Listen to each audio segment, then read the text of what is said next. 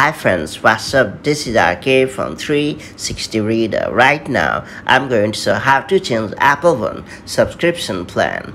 Are you taking advantage of Apple One subscription bundle to save money on Apple's services? Perhaps you are on the trial subscription, but you want to switch to a different plan once the trial period expires. In that case, you may be interested in learning how to change your Apple One subscription plan.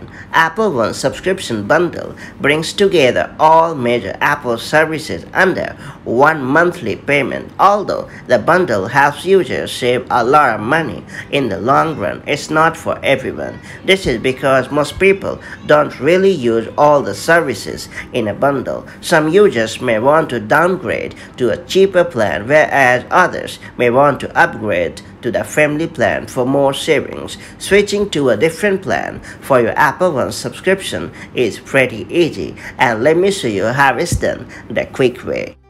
Before getting started, make sure you have subscribed our YouTube channel and hit the bell icon so that you won't miss any update from 360 Reader.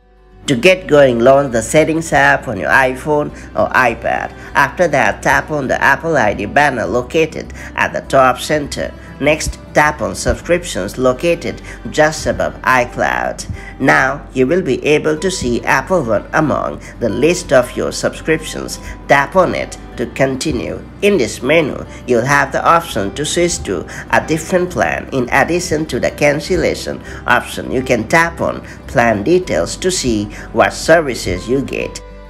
Select the plan you want to upgrade or downgrade to. Now you will be asked to confirm the subscription tier change using Face ID or Touch ID depending on the device you are using. It's worth noting that the plan change will go into effect only on the renewal date for your current subscription plan. Your payment method will also be charged by Apple on the same date.